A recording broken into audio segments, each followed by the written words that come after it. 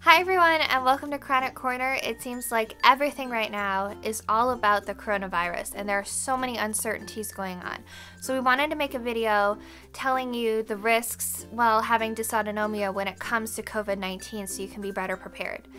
So I'm going to be referencing an article by Dr. Peter Rowe, who works at the Johns Hopkins School of Medicine. He works as a pediatric doctor with chronic fatigue.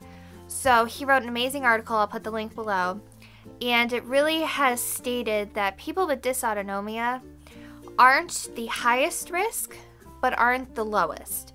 So it seems like right now, people with the highest risk, which I'm sure you've heard over and over again, 65 and over, and underlying health conditions, especially heart disease, respiratory illnesses like asthma, and diabetes. Now, this doesn't fall into the category of dysautonomia, so where does that put us? So we're at a higher risk than people who are perfectly healthy, but we're not at the highest risk of people in those categories.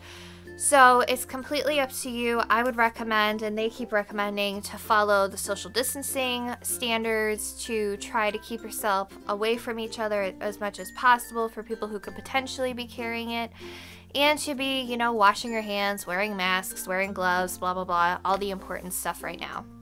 So I hope that makes it a little clearer. We have some really great articles on Dinet.org if you want to learn more about dysautonomia and the effects of COVID-19.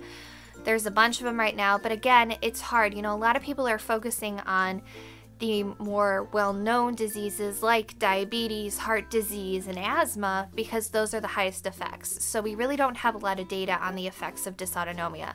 But as of now, it seems like we're not at the highest risk, but we're at a higher risk than someone who's perfectly healthy because it is an underlying condition. So please check out Dinet.org to learn more. Thank you so much for watching. Everyone stay safe and stay healthy, and we will get through this.